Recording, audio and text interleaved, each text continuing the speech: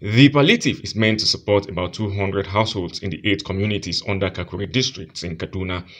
Director General Defense Industries Corporation of Nigeria, Major General Victor Ezegu says, as host community, Kakuri has helped DICON to support the Nigerian Armed Forces in carrying out its mandate, hence the need for the palliative in this difficult time of lockdown. 56 years ago, they have played host to DICON factory.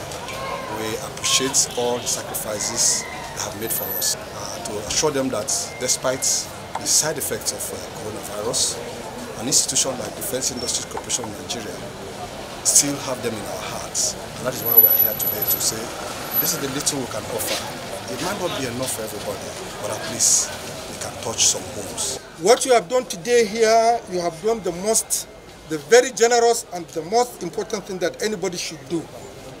There's big poverty because of the lockdown. A lot of people are looking for something to eat. Some of the beneficiaries say the palliative will go a long way to cushion the effects of the lockdown.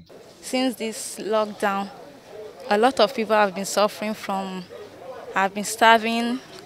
But since we have this, we thank you for their support. Many people are suffering because of this COVID-19, so it would help me a lot. The DG also used the occasion to admonish residents of the community to adhere to all the safety measures by the Nigerian Center for Disease Control in order to avoid contracting and curtailing the spread of the COVID-19. Abimaje Moses.